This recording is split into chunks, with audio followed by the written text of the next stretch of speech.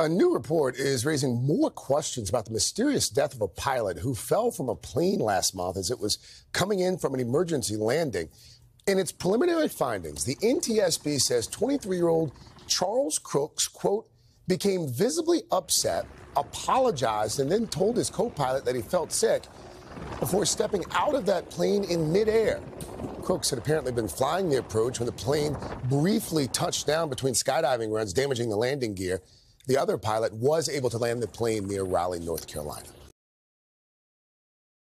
Hey, thanks for watching our YouTube channel. Find your favorite recipes, celebrity interviews, uplifting stories, shop our favorite deals, and so much more with the Today app. Download it now.